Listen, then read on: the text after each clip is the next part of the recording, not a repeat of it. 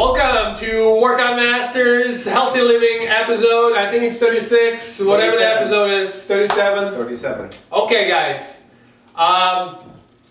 You know when you get to the gym and you see people exercising, by the way, this is Ruben. Thanks. I'm Aram. You probably know.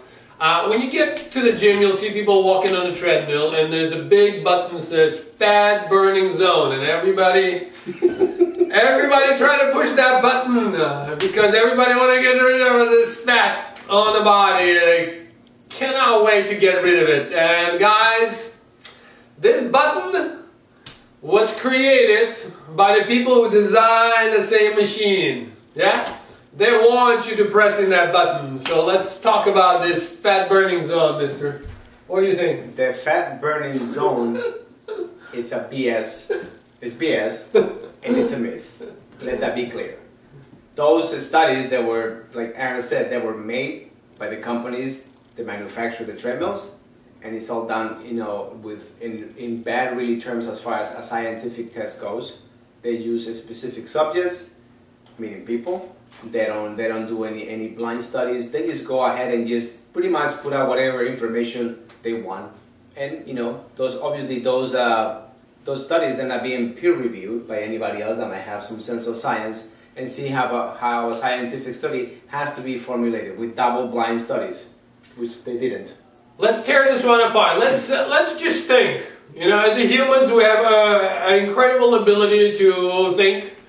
Which we should use a whole lot often than we do. Right, and as humans we have an ability to do a hell of a lot of stupid things, which we do very often times also. For sure. So what is a fat? Fat is stored for a few reasons, yeah? Well, yeah, and you can also say that fat is just potential energy. It's just energy. It is a potential energy. So if you eat something, then you exceed too much calorie-wise, then your body going to store it as a fat. That's obvious. The body has nothing to do with it. It's already, you know, your storages of this and your storages of that, they have been fulfilled and there is more. So your body puts it on the side, like you would do if you have extra money, you'll put it in the bank. Second one, it is a very good way to keep toxins away from the bodily organs. Very important to know. So when you eat a garbage food, if you eat a highly processed, whatever is widely available, obviously somebody eats it, that might be you. If you eat it and it has something that your body does not want it, right, your body going to actually put it away somewhere where it's safe, and it's safe to keep it away from your bodily organs. That's correct. Yeah? So that's the second way. Let's add a little bit to that. Okay. When your liver in particular is already being overburdened by toxins in the body, which they can come from the air you breathe, the water you drink, the chemicals that you might be exposed. You think of pretty much anything, right? From the carpets in the house or at the office to the new furniture that's made out with all these kind of chemicals like formaldehyde and, you know, and chloroform. There's all kinds of chemicals in our environment at the house. Most of them we don't even know how to pronounce. Exactly. Nor do I care to learn them. And well, obviously all those toxins, they're going to come into your body. Once the liver is already busy enough handling whatever it can handle, they can no longer do its job. So what happens is that the body says, well, I have to do something with all this toxicity, otherwise I'm going to poison the rest of the organs, glands, etc. So what it does, it encapsulates them in fat and it puts them in storage, because the fat itself, it will function as an insulation. And this is something that the body does in an effort to protect itself. Okay. So when I see somebody that's really, really heavy, that has a massive amount of extra fat, I said, first of all, they're metabolically challenged. They're not eating right for what is good for them. Two, they're highly toxic. And I just leave it at that and work with those two things, and it works like a charm. So yes, what you're saying is right. So another thing, the third one, the reason your body stores fat, the reason your body stores fat is because the fat is there for protection and security. It's like when you store some money on the side for the rainy days or some tough times. Your body stores the fat as a protection. Absolutely. It is a protective mechanism that is very, very important. People that didn't have enough of fat did not truly survive back in the days. Absolutely. Because if there was no food to eat, they didn't really have anything to live off. Just like today, if you don't have any money, you don't have any credit, there's a very hard time to live on this planet. Yeah. So our body was pretty much hardwired to actually retain body fat in times of feast. And in terms of famine, it will use that energy just for maintenance, to support itself. Exactly. Right. So let's think of how we can actually create this fat burning zone besides pushing the button, which is absolute crap. What's the ideas? Actually, I think what they do is that they do like a percentage of your normal heart rate of the average, they just calculate like I think, or your maximum heart rate minus your age, and then they take a percentage out of that. That's crap. That doesn't mean anything. Because ultimately you don't know who is standing on the treadmill, what kind of condition he is in, if they can even walk or talk. If you keep treadmill running, it's still in the fat burning zone. You'll have a really seasoned runner that's actually very, very active running, or somebody that has a high levels of cardiovascular endurance, and at the fat burning zone, they will not be doing anything. They're probably just getting a warm up. And then you have some person that is really out of shape and just getting into the gym, they're already pretty much, they're hitting the lactic acid threshold. So let's talk lactic acid threshold, So your body, before that it's anaerobic exercise, yes? After that it's aerobic exercise. So as soon as you hit the lactic acid threshold, you basically go in aerobic mode, which by means of energy production, you need to use more of energy as carbohydrate. Yes, your body uses a carbohydrate as an energy source. So your body going to use carbohydrate as an energy source after you reach your lactic acid threshold. Before that, your body has an ability to use fat, protein, carbohydrates for energy.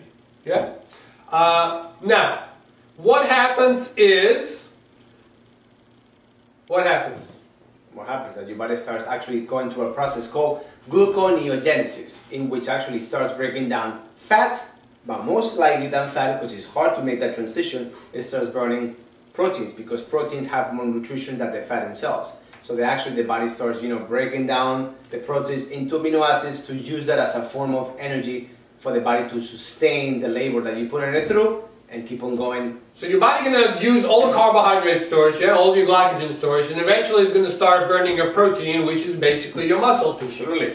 Now the correct way of getting rid of the fat is to create higher metabolic rate. And the way you do it is by what we call interval training. So when you get your heart rate up, and you get your heart rate down, and you get your heart rate up, you let your body recover. So after the fact that you're done with exercise, you're not going to burn fat while you're exercising.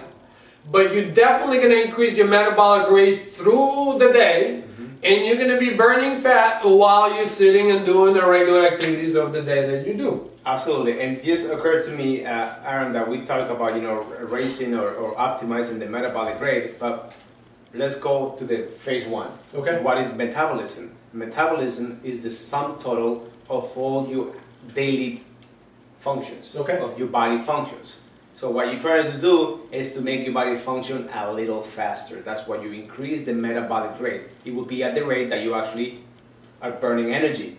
So if you're burning energy at a higher rate, that means that you will run out of energy a little quicker, which by the nature of what that is, you will be burning calories a little bit more, a little faster.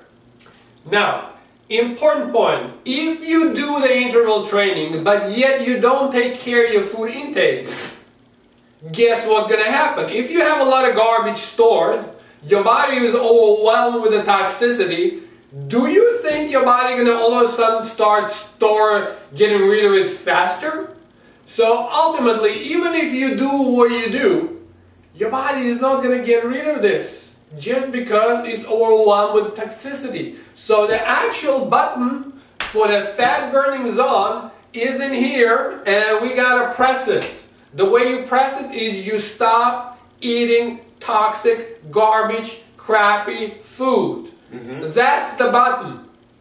After that, you want to stop overeating the food, and you generally overeat on the highly processed carbohydrates. So hopefully as the carbs go out the window, the processed and the horrible ones, then you're going to start eating more fat and more protein, good ones. And hopefully you're going to start increasing your metabolic rate by interval training in a weight training. And that will be that button that's going to get you to the fat burning zone, which you can actually be pretty much the whole time of your life. Yeah. People don't realize how important the liver function is. The liver does all the process of detoxification and pretty much regulates to a degree, you know, how the fat is going to be utilized or get rid of it. Yeah. Yeah. So the liver is basically your filter. Your body gets rid of your old toxic stuff through the liver. So that's why Ruben says when the liver gets overloaded, it's get overloaded with the toxicity. Actually, what we're going to do the next episode, let's do it on the liver. Okay. And the functions of the liver, how it works, and we'll make it nice and easy because you can get really blown out of the water with all the physiological... Liver is so important that I think they just start doing it like a liver transplants these days.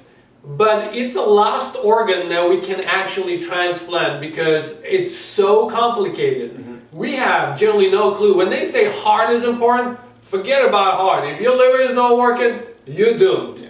Well, because the hormones, the enzymatic pathways of detoxification, the different process that it does. I mean, it's quite amazing the mechanism of the liver. And by the same token is, you know, if your liver is starting to get a little damaged as we get older and we are more exposed to different and various things that we shouldn't, at the same time, if we take care of it, it's one of the organs that actually can regenerate the fastest and the safest. So, your body is an amazing mechanism. Appreciate it.